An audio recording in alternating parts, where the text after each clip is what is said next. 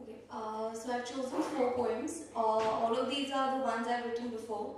None of them have a title because I don't title my poetry. I leave it up to you guys to give them whatever title you want. The first poem is regarding the situation we are in right now. There are a lot of mosquitoes. Imagine them being there when you're asleep. So this is one I wrote when I was fairly troubled by them. I hope I get to sleep like a log, a donkey, or even a kumbhakaran. This is just a prayer, a letter entreating that amazingly annoying mosquito, which buzzes every night, very strategically, when the lights go out, and then I'm my coziest self tucked into the blanket, and out he comes. Zzz. I flick him, I push him. I try to push him away, but zzz. Please don't tonight. Please, I have a test, I have an assignment, even though I haven't done it. Zzz. It's a one-sided conversation, I believe, but I still talk to him. Please find a missus.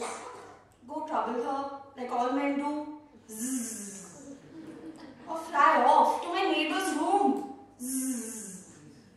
Not tonight, please. I've already had enough. Zzz. Thank you.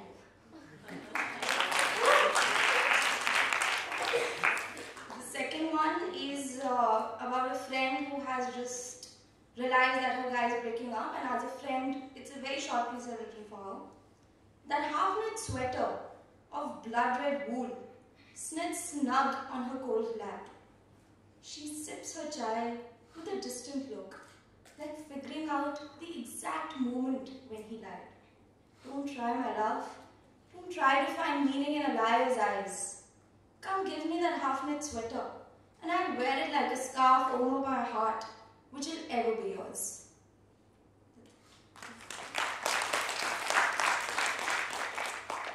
The third one is on the, so this was you know how we ask for words from friends to write or ask to have inspiration to write. So a very close friend of mine, Bhatya, gave this to me, A Woman Undone, and it took me a while to come up with what to write. So this is what I came up with.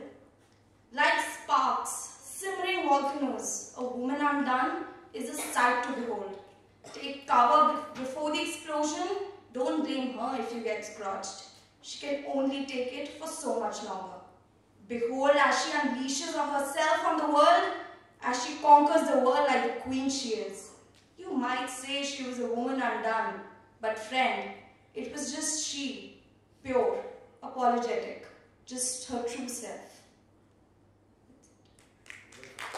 And the last one is, now that we're leaving Mica, so this is like the poetry for all of those goodbye testimonials that MICALitComm is making us write.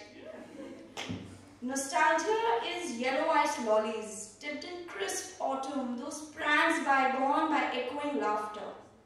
Nostalgia is orange basketballs, cheering for the win, those games we lost, the friends we won. Nostalgia is that golden thread from which we untangle the fermented memories of a childhood. Nostalgia is yellow and orange, a faded happiness we are grasping at today. Thank you.